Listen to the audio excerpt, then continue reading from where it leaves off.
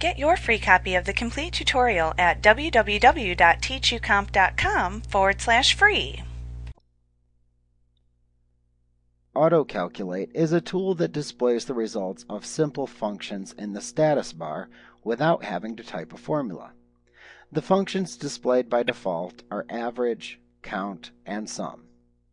If you select a range of cells and then look at the right side of the status bar, you should see these function names followed by the results of that function for the range of cells that you currently have selected.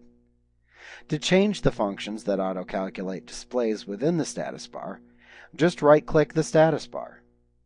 In the pop-up menu that appears, you will see a list of the available function names. Any functions that appear with a check mark in front of their names are currently being displayed in the status bar. Functions that are unchecked are not being shown in the status bar.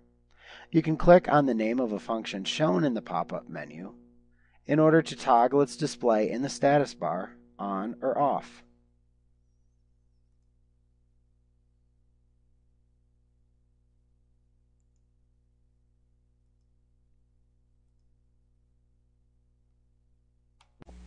Like what you see? Pick up your free copy of the complete tutorial at www.teachucomp.com/free.